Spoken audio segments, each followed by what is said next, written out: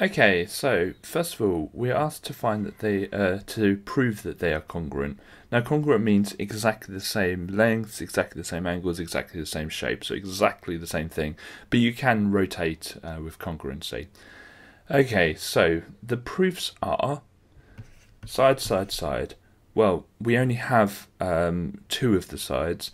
Now, theoretically, we could work out the other side by using Pythagoras' theorem, but we don't actually have to do that. So you could use side, side, side by using Pythagoras, working out the third side, and then working from there. The other one is AAS, or ASA, which is angles, angle, side, angle. Now, we're only given one angle, which is the 90 degrees, so we're not going to be using that one. The other one is side, angle, side.